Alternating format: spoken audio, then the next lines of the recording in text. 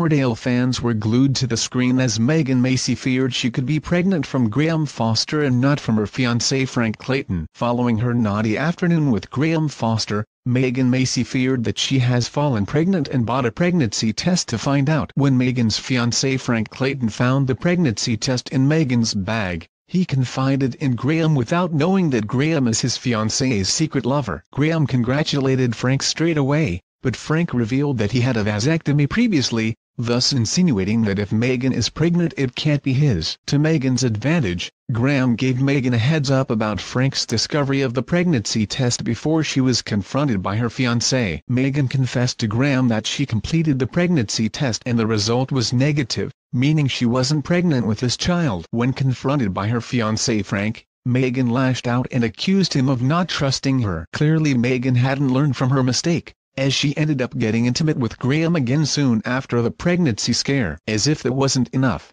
they also both confessed that they like one another. A frazzled Megan, who was convinced that someone saw her and Graham having, made her way back home and pretended like everything is fine. Emmerdale continues weekdays at 7 p.m. on ITV.